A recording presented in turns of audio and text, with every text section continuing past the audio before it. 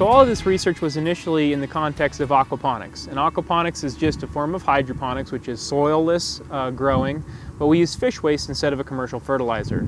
So I had tanks set up, I had fish in those tanks, and then I'd cycle all of that fish waste and all of that solids, all of the solids in that water, I'd cycle them through the towers and use the towers to filter the waste and clean the water for the fish while supplementing the nutrition for the plants.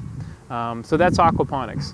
And these days I do both hydroponics and aquaponics. We use towers in both, and depending on the application really.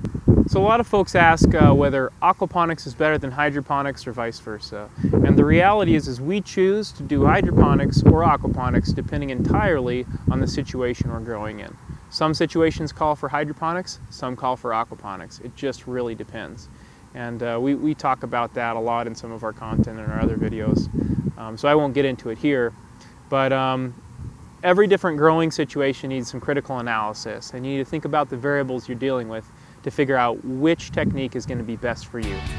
So towards the end of my research at the university, I was really happy with the performance of these towers that I developed. They handled solids great, they allowed me to grow vertically. My production was about triple what I could get growing horizontally. And I started wondering if other people had this problem.